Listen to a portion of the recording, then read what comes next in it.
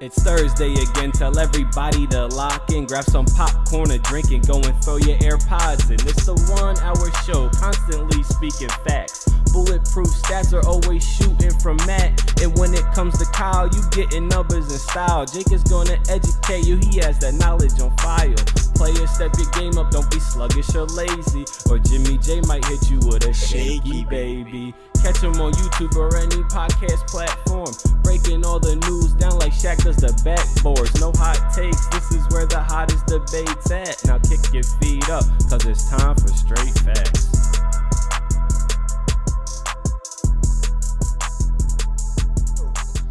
What's going on, y'all? Welcome back to Straight Facts, a sports show that educates and entertains, presented by the Up On Game Podcast Network. It's your boy, Jimmy J, with my guys, as always, Jake Galley, Kyle Sirik, and Stat Matt Robinson. I guess I shouldn't say always. I guess that's a little recently. It's a little misleading. Always in spirit. We've been full and squatted. always I like that, always in spirit. We've actually been pretty good full squatted up lately. I like that. I mean, we have our best episodes when we're full squatted. And also, up, it's like everyone, like behind the scenes, like, you know, we all have a hand in getting this show put together. So, like, even if someone's not going to be here, it's not like we're not here. Right. So Right. But and today is the hallmark of that. Peeling back the curtain a little bit, we needed all hands on deck to get this show underway. But as we do, we're here, and we're here to provide the facts for y'all, because there's a discussion that's popping off in the NBA that I think needs our expertise, fellas. It needs us. It needs all our opinions, our basketball minds, our facts to go into it. And that's the NBA MVP discussion.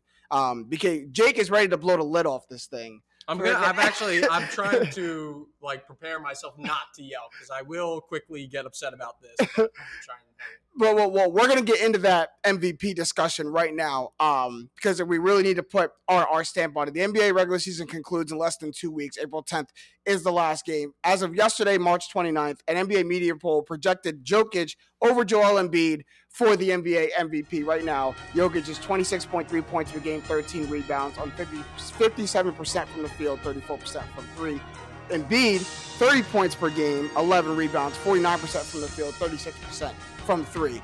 You got to look way past the numbers when you're talking about these two for MVP, but it's a 1-2 race right now, right? For Jokic and Embiid for MVP. So I'm gonna start over there. We're gonna build up to Jake. I'm gonna start over there because Matt, give me your opening statement for who you believe MVP is. This MVP is a two-man race. Okay. Between Joel Embiid and not Nikola Jokic, but Giannis Antetokounmpo. Wow. Nikola Jokic, he's happy with the bronze medal in the StatMat MVP rankings. Mm-hmm. He's a very good player. He gets all the nerd awards for all the stats that he leads in. But I think people forget that Giannis last year was like ineligible from the MVP race because of his playoff failures before last year. Because he was a two-time MVP. His stats didn't get any worse last year. Mm-hmm. He was back-to-back MVP. They flamed out in the playoffs. He got, set aside. He wins finals MVP. He is the best player in basketball. This year, he's 10-1 to win MVP, which I think is a sham. He is my MVP. I love Joel Embiid. He's my favorite Philadelphia athlete of my adult life, and it's not close. Right. But Giannis has the same points per game as him, more rebounds per game, more assists, more efficient, is just as good defensively. And he's gotten better at every step of the game. Right. He's shooting 42.1% from mid-range, which is really, really good. I really hate to cut off this stat Matt rant, because he's really leading you guys into like our next segment. That's better than Tatum's mid-range. Beautifully leading us into our next segment. So I'm putting a pin into what you're saying, stat Matt. And I needed to get it out. You needed to get it out. It was boiling to the surface. We're going to stick with Embiid Jokic for right now. There's a spot for exactly where that Giannis Antetokounmpo rant can and will come into. But let's stick with Jokic and Embiid right now. So, Kyle, give me your opening statement. If you to choose one of these guys for your MVP, give me your opening statement. You're framing it like we're in court. I love it. Counselors. Yeah, opening statement. This is what I say. Nikola Jokic got it last year off stats, right? I think the league probably, and fans were in agreement that it was probably Embiid's award before he got injured. So Jokic was up the same stats. Cool. It wasn't a dominant MVP season he had last year. He was given the award. He probably deserved it. Well, now your team's taking a step back. You've been a 3 seed year after year after year. You're a 6 seed. I don't really care about the stats anymore, right? You look at the games where Nikola Jokic has the most assists and the Nuggets lose. So that's cool that he can pass, right? That's great.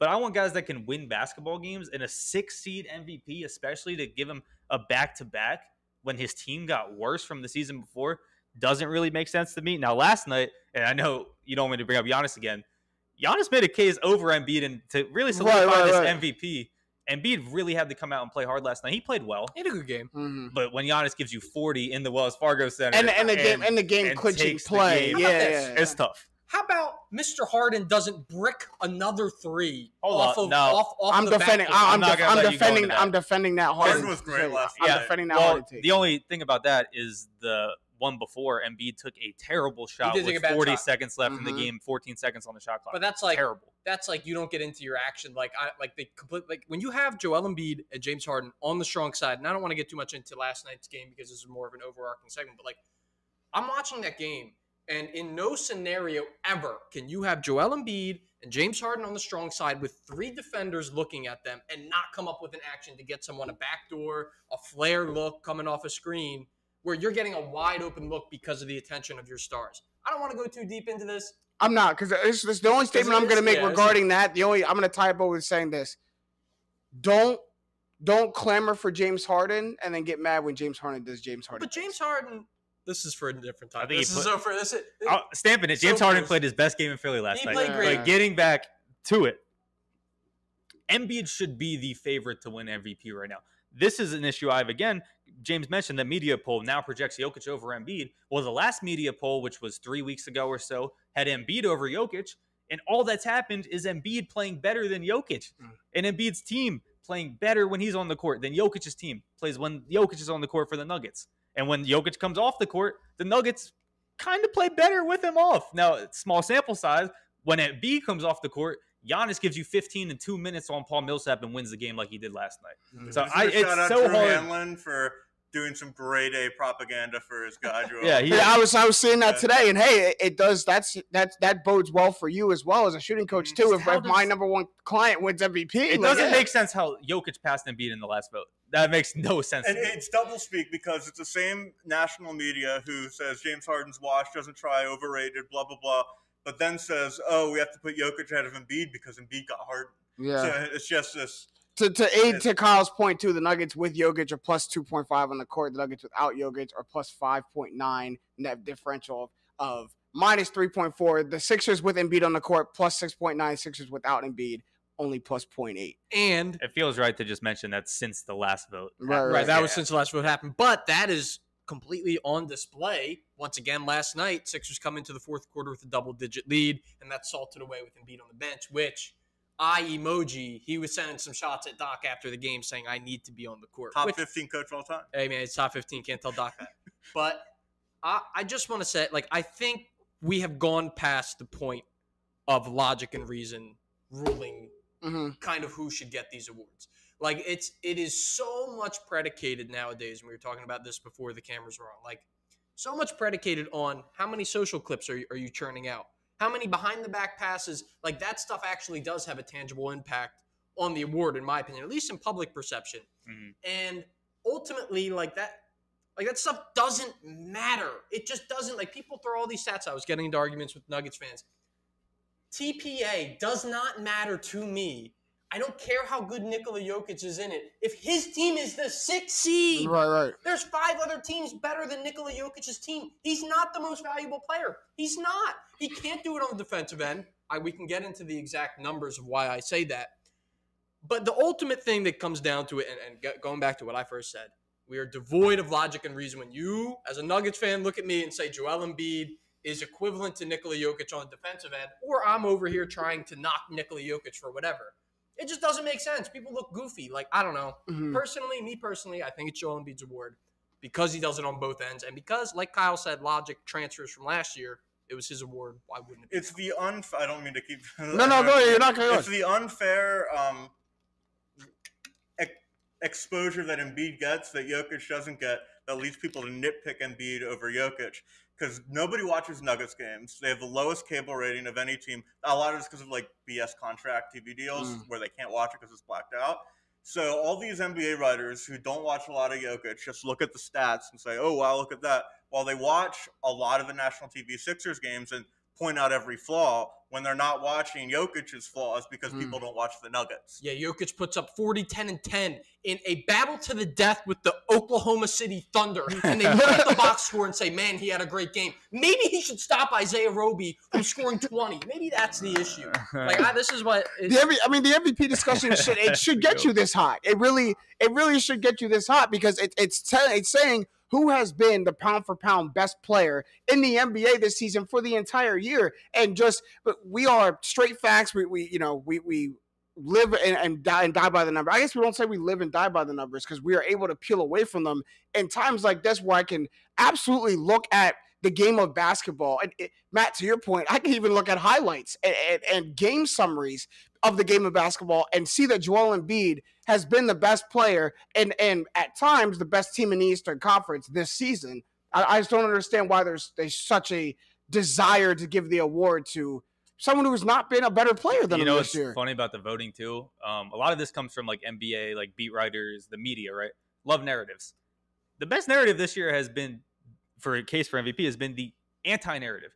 They wanted to push all this Philly stuff. Ben Simmons, how was he going to break up the team? Joel Embiid goes city to city. Doesn't matter what city he's at. First question he gets in the postgame, what's up? Something about Ben Simmons, right?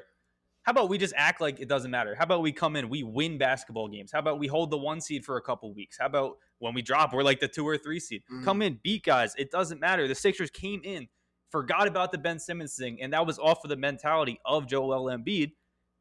And he's playing at the highest level of his career, and I think the highest level of the league right now. Now, okay, let me play devil's advocate to 3 Sixers fans for a little bit, a tiny bit. Let's look at the other side. Look at the other side of the coin. Jokic does have the Nuggets only in the 6th seed. He has dealt with no Jamal Murray all season. He's dealt with an injury to Michael Porter Jr. as well. He's dealt with some adversity on his team, and I would argue his top 2 running mates on his team have gone down. And to most teams, that slides you out of the playoff scenario. He's kept them not only in the play-in, but above that into a playoff scenario to where, don't just try to walk past the Nuggets in the first round. The reigning MVP is on their team. They might beat you. Does he get credit at all for that? Because if it was a LeBron James who had his team into the 6th seed with all these injuries and all this adversity, if it was other players, you'd want to give them the MVP, right? So does he get some credit for that? I mean, bronze he medal. has to. But I also think Embiid Gets the bronze medal. I also think Embiid gets credit for the team that he brought to a higher point.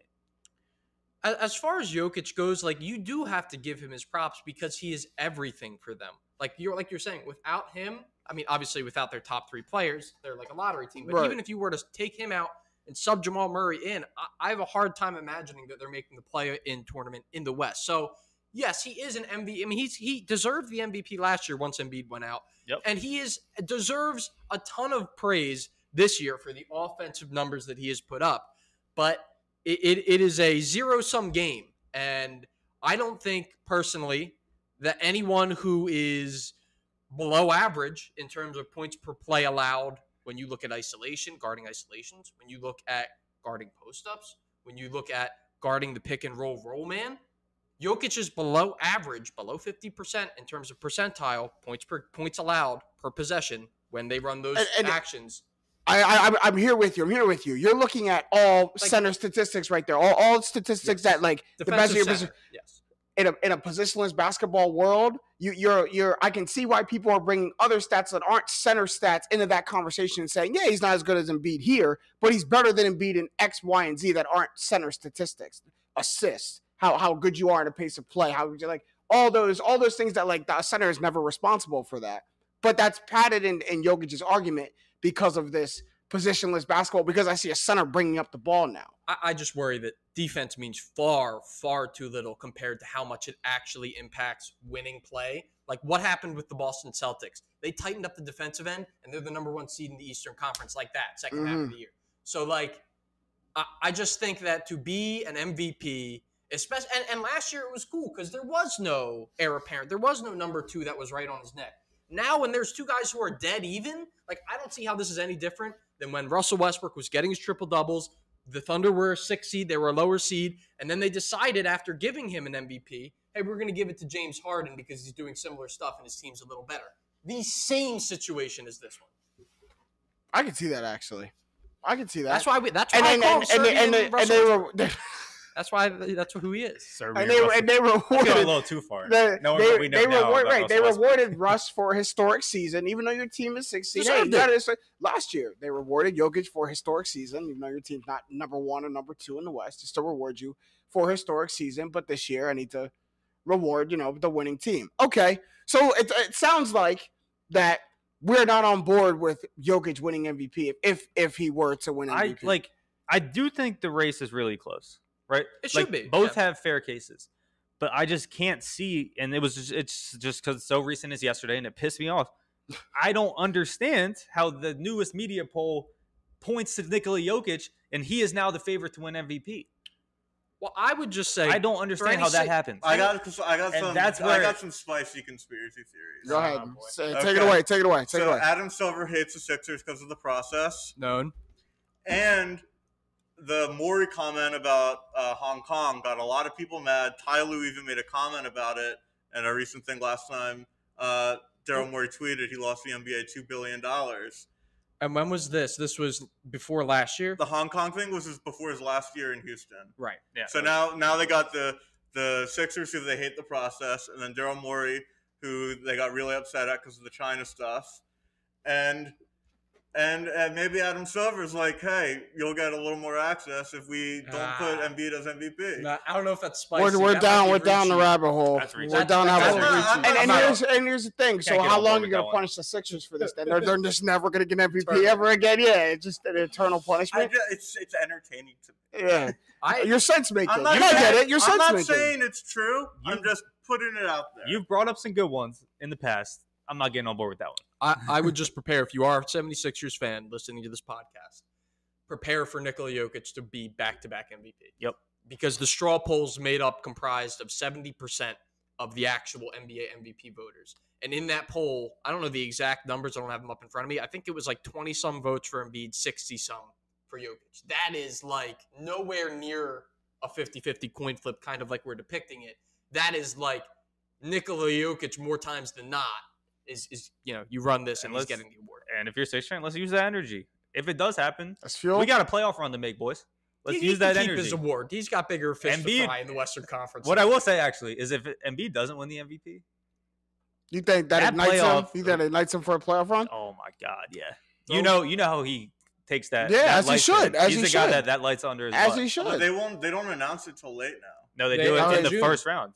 And now in June, I thought they do the award show. They do like the whole NBA No, I awards. remember last year, and maybe this was a one-time thing, they were doing it in the first round in the locker room before games. Yeah, that's right. Jokic got it in the locker room. He got the most anticlimactic MVP. LaMelo Ball got his Rookie of the Year. But I do think I think that was like a weird year. I think that was that Stat Matt's on it. I'd see him typing over there. Stat Matt's on it. Yeah, I would say, and this is for some NBA YouTube heads, anyone's going down the rabbit hole of highlights. Embiid takes after Hakeem Olajuwon, and something similar happened to Hakeem Olajuwon, where David Robinson was given the NBA MVP. They go out to play, and they hand Robinson before the game the award, and Hakeem turns to, I think it may have been Kenny Smith, and said, "That's my award. I'm going to go show him tonight." And went and dominated. That's where the highlight from him shaking Robinson out of his shoes comes from. Dominated the Spurs in that series. So I could say, hey, man, I could see the same thing happening this year with the Sixers. Matt found it. Well, what is so it? They're not. The reason that happened last year, where they were giving him out in playoff series, is because the league got pushed back last year. Right, the season started in December. Right. And Matt just said, no exception, it gets given out in June. Well, June last year happened to be when the first, second round of the playoffs was. So this year will be given away. Okay, we're going to move on for the sake of time.